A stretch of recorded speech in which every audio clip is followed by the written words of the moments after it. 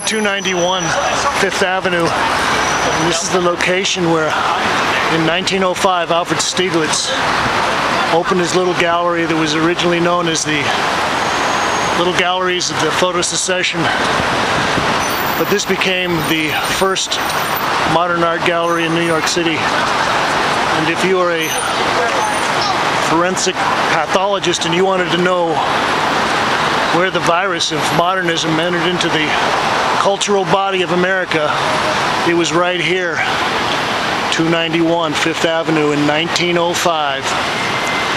People in his gallery included Marsden Hartley, John Marin, Arthur Dove, and Georgia O'Keeffe.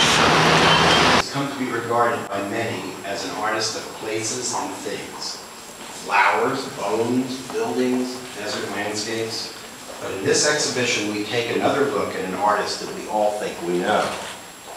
Reassessing O'Keeffe, we find a painter who adopted abstraction as a primary and personal language as early as 1915, and something she continued for more than 50 years.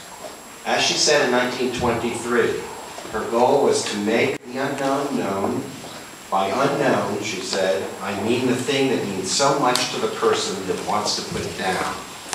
To clarify something he feels, I noticed that she says he, it should be she feels, but does not clearly understand. By focusing on O'Keeffe's abstractions rather than her representational works, this exhibition is an overdue acknowledgement of O'Keeffe's place as one of America's first abstract artists. One of the largest exhibitions of O'Keeffe's works up to the present, Georgia O'Keeffe Abstraction includes 125 works, which are paintings, drawings, watercolors, and sculptures. We've got an exhibition that's over 20 years in the making, and this is the abstractions of Georgia O'Keeffe. And I believe it was organized by Barbara Haskell.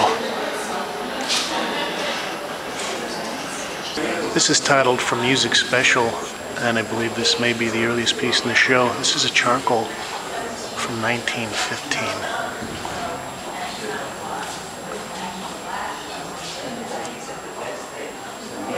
About what abstraction means in this period, and that is, it's not a style, it's a tool. These are some of the very early charcoals that she did in 1916, and they kind of set the tone for her next 30 or 40 years of abstract work.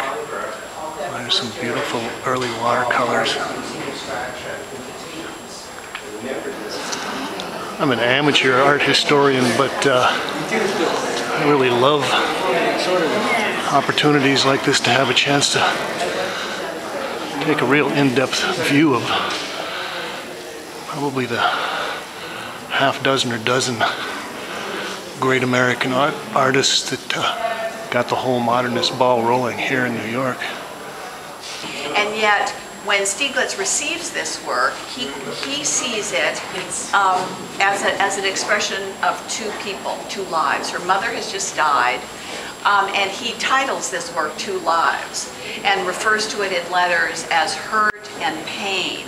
And to me, that's the essence of O'Keeffe. Yes, she was looking at these buildings, but the buildings became a springboard to something actually more profound. I believe there's also a very interesting aspect of this that is dealing with just the whole question of abstraction and who was actually the first artist or artists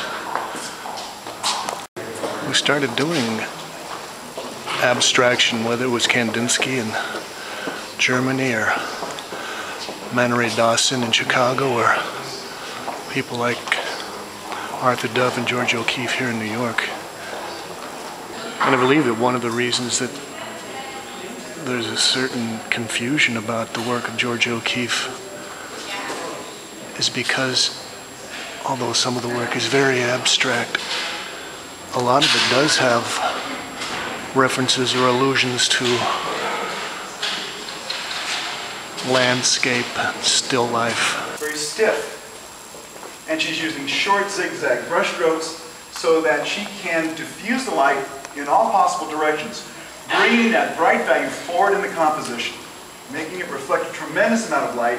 And then when she wants the light to absorb right through the canvas and pop back out, she's using translucent cream forms. This control of paint is deliberate, starting in the very beginning, so that she can control the way light reflects through the paint, off the canvas, but also to direct how your eye moves across the composition.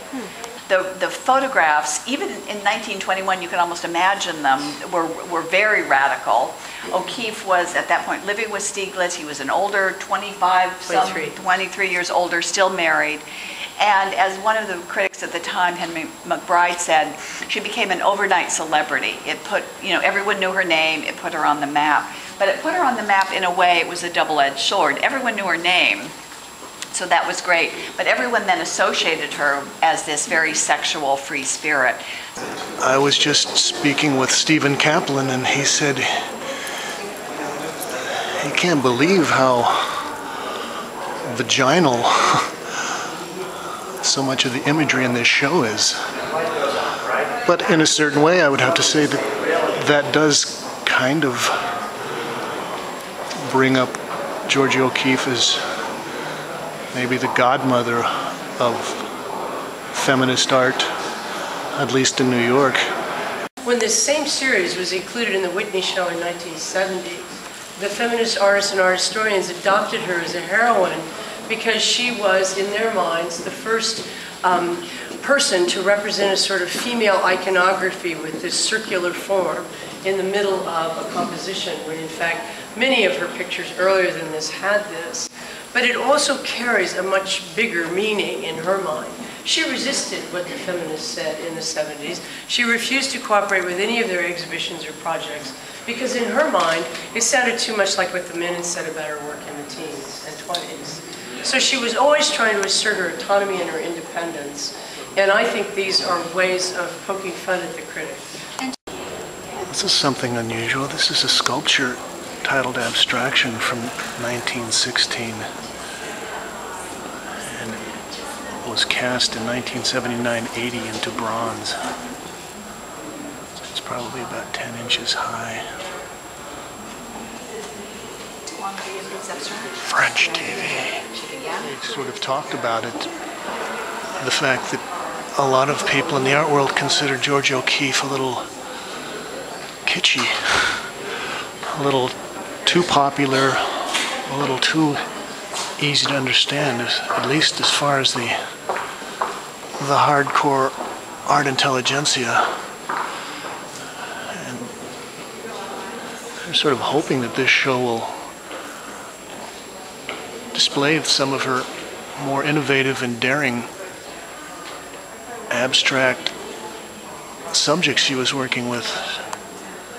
And in one of the letters to Stieglitz, she writes about seeing the most incredible sunset that looked like a hot pink kiss coming down on the horizon. And for me, I said to Barbara, this is that hot pink kiss painting, And in some ways, we've looked at a lot of her paintings from both directions, and sometimes O'Keeffe played with orientation and you could move things horizontally or vertically. And with this one, when you turn it on its side, it almost does become like that horizon line, but by putting it vertically, it just creates the most kind of incredibly unusual, sensuous, hot pink kiss. Georgia O'Keeffe lived a very long time. I believe she died in 1986 at the age of 98. And she started painting at a very young point. So we're actually looking at something in the neighborhood of 65 years of work. This particular gallery features some of the last of her abstract paintings from the 50s. And this was all happening, she was out in New Mexico, but this was all happening while people like Mark Rothko and Jackson Pollock were becoming the new superstars. This is James Kalm, coming to you from the Whitney Museum. And we're taking a look at Georgia O'Keeffe Abstractions. Thanks, Kate.